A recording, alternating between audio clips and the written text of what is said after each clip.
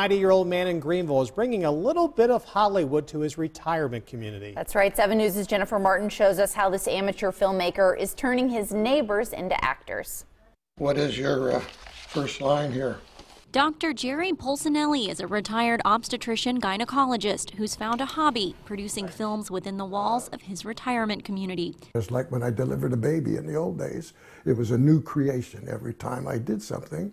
And this film, or these videos I should say, are new creations. Completely self-taught, he films scenes on his iPad and iPhone and edits them into short films with the Rolling Green Village's acting group as talent. I thought we were going to a buffet.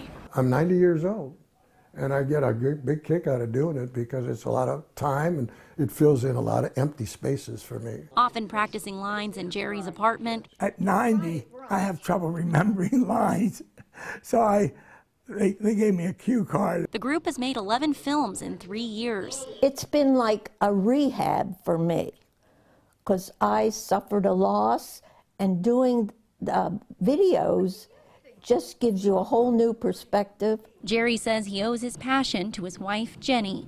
It all started with her.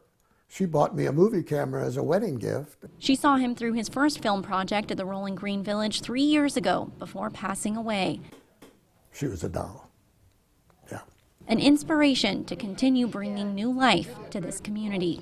It gives you a purpose. In Greenville. Shush! Jennifer Martin, 7 News. Their newest movie is a comedy that took 5 weeks to film. It will debut to a large crowd of residents, family, and friends at Rolling Green Village this Thursday.